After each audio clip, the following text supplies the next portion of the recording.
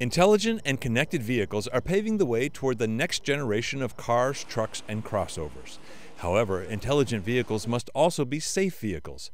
Active safety technologies such as lane departure warning and side blind zone alert are available on many new cars today. These technologies not only provide real safety benefits to consumers, they are the building blocks that will someday enable automated, semi-autonomous, and fully autonomous driving.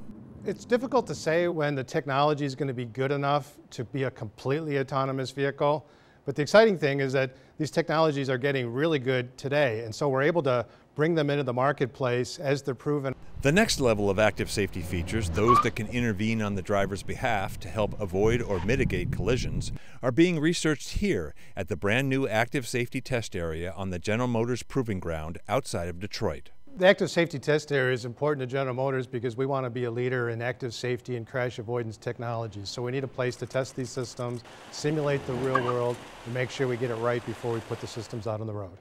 Front pedestrian braking, surround vision camera, and city speed front automatic braking are all being developed for GM's latest global cars and trucks. Automatic braking takes place in conjunction with the collision warning feature. So the system will alert you if you're approaching a vehicle too quickly, and then it also has the capability, if you're not able to respond with braking, to apply braking for you. Vehicles like the 2016 Chevrolet Malibu will be available with many of these crash avoidance technologies, with many more to follow. I'm Chris Hansen.